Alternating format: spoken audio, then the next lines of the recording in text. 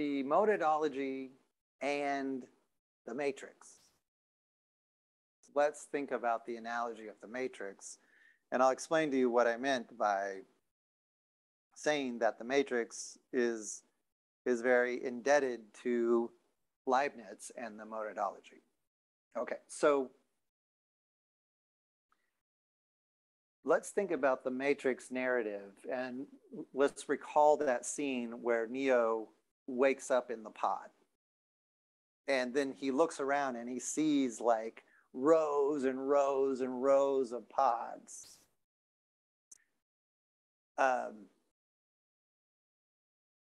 Now let's expand that picture, which goes beyond the narrative of the matrix, but let's just start to play with that a little, and I'll try to get us to kind of reach to the point of jumping off into the monadology. Let's say that there's an infinite number of pods. So rather than just being a lot, let's make it infinite. There's an infinite number of pods. And all of these pods are tied into the matrix. And they're all experiencing that matrix as a virtual reality in which they all exist.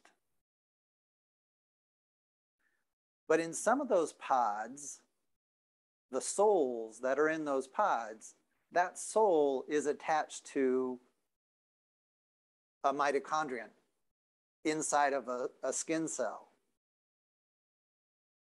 And then one of those pods is connected to the skin cell.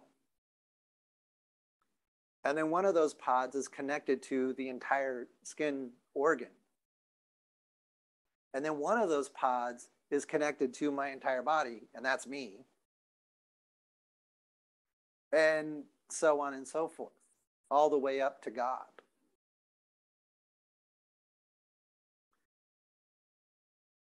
And in this structure, the way that I'm interpreting the matrix and modifying it, God is in one of those pods. And it doesn't matter which one, where it's located. Because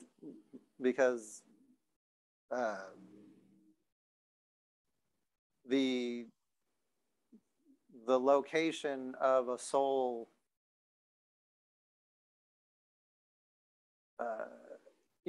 God is not located anywhere. Okay, so, and I'll get to that. But let's say that God is one of those pods. He's one of those people in one of those pods. And the matrix is our experience of the universe. In fact, the matrix is the universe for Leibniz. The universe for Leibniz is only what all of the monads perceive. And they perceive the same matrix because they choose to perceive the same matrix. So unlike the matrix is not programmed to make people perceive what they perceive. So this is another tweak of the matrix thing. It's not the matrix that is causing the perception of the people in the pods. The people in the pods are just willy-nilly having perceptions and experiencing their own individual worlds. It just so happens that all of their perceptions fit nicely together because God chose all the monads, all the pods, so that they do fit together. And he excluded people who have random ideas that don't fit with this overall narrative of the matrix. And so the matrix is what we perceive, but And we all perceive a reality that fits together, but the individual pods or monads within the pods are really just unfolding their own perceptions out of themselves, just like God is. So the monads are actually perfectly at rest and self-contemplating, just like God is. It's just when their self-consciousness unfolds, it unfolds into perceptions that just so happen to coincide with the perceptions of all the other monads in the universe.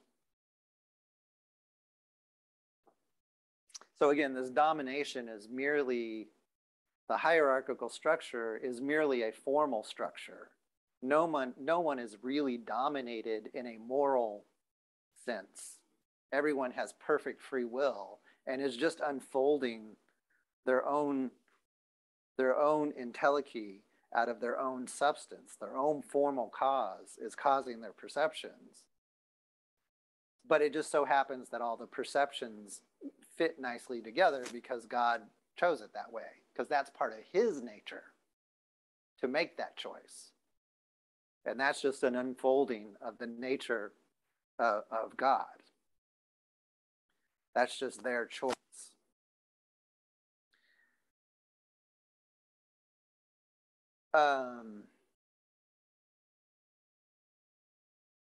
So hopefully you can kind of picture this in your head, but we're not quite there yet.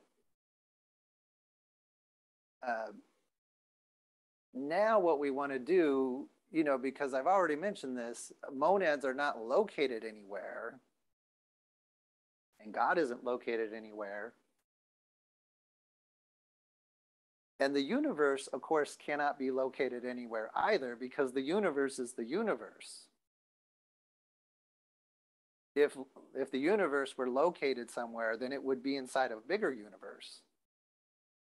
But the universe is what it is, and it's not located anywhere.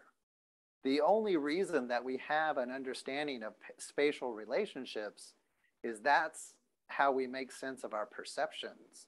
But our perceptions unfold out of our own monad, out of our own soul.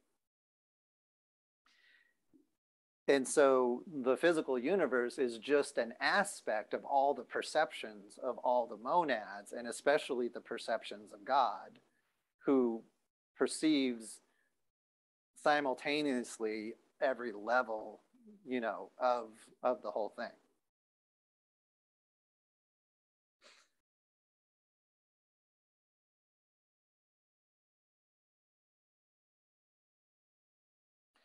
But we're not quite there yet. So how do we get all the way to the monadology? So what you want to do is think of the pods in the big machine, the big reality that Neo wakes up into, and there's an infinite number of pods. But now get rid of the physical pods. Just think of the pods as being mathematical points, and you can't see them. And they're not located anywhere because location merely exists within the matrix, which is the universe. And so the pods are infinitesimally small points that aren't located anywhere. They're merely the minds self-contemplating themselves in the spiritual dimension, which has no length, width, or depth. And the matrix, again, is not located anywhere, and it's not programmed by the machines, in the Neo real world. That whole real world doesn't even exist. The real world for Leibniz is the matrix, But the matrix isn't programmed to make you perceive things. The matrix is just the confluence of everyone's own perceptions. And everyone's own perceptions are just free-flowing in their own way. And the only reason that there's coherence is because God chose the monads so that they make a matrix that is rational. Hopefully you're able to follow that.